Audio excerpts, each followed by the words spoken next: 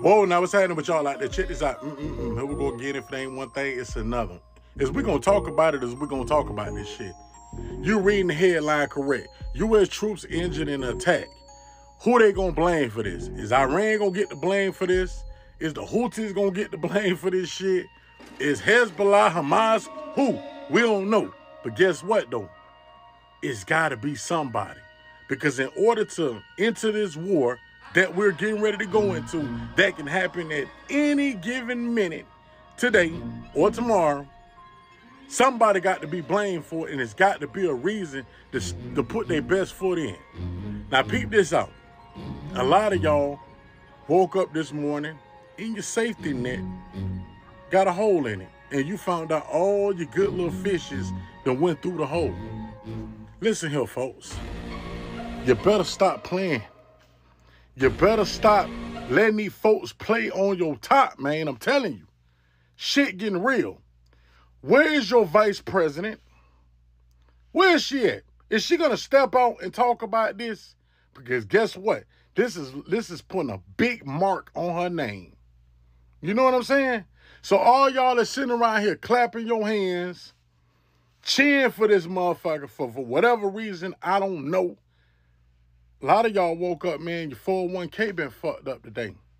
A lot of y'all woke up because y'all took that extra little money that you had and decided to put it inside the stock market, praying to God that it's going to rise up and you're going to make a little extra money. Because, you know, we all try to find us a little lit, you know what I'm saying? Try to have us a little side hustle going on.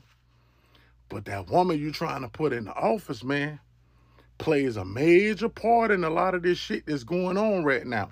See, let me tell y'all something, and I'm finna be real with y'all. When I look at these rallies and look at these debates and watch these candidates come out here and speak, I look for key points. When Kamala come out, I don't listen to none of that shit because I've seen the work that they've been putting in for 3.5 years. It's been bullshit. But when that boy Trump come out, he said a lot of bullshit, you know what I'm saying? He talking circles. But I listen to the main keys that he say. And then when he upset or at the end of his rally, you know what he say? Y'all better be careful because we're closer to a World War III than a lot of y'all think. The truth gonna come out. When he talk all real, that's when I get all the good information off of him. That's when he at his best. And I listen to that shit. Listen here, people. You're coming into some dark times, folks. A lot of things are finna be strange. You're not going to recognize it. A lot of people finna lose money. A lot of more people about to lose the mortgages and shit. I'm just being real with you, man. What's about to get ready to happen over there in the Middle East is finna reshape the whole world. Yeah, I said the whole world. You see how Japan got their shit going on. You see what China got going on. You see what Russia got going on. All you got to do is just look around, you know what I'm saying, the world. See, a lot of us, and I said us because I'm going to include myself too, we will look at the United States and that's just it. We'll just think that's what it is.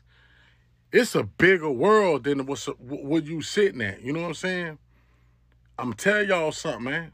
Y'all better hold on tight. You better make sure that seatbelt fasten up and that bitch strapped around you.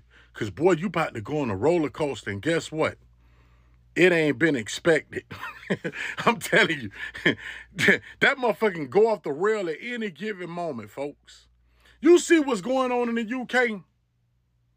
That's a bird's eye view of what's about to happen over here in the United States. You better pay attention to that shit, man. I'm telling you. The world is going crazy. It's mind-blowing, ain't it?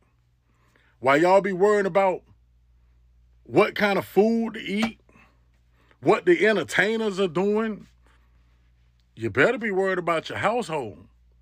Better be stacking up on some shit. And I get a lot of comments. They be like, well, what can we do?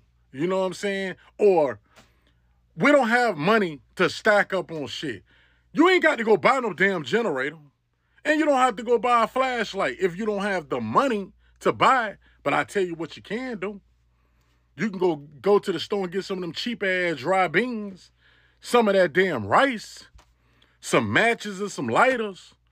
take a couple dollars off and get you a little propane, goddamn, little stove top. You know what I'm saying? Cause I'm gonna tell you something, boy. Dark days around the corner. And I've been out here, I'm trying to warn you. That's all I can say for you. You feel me? Y'all stay up out there and get it out the mort.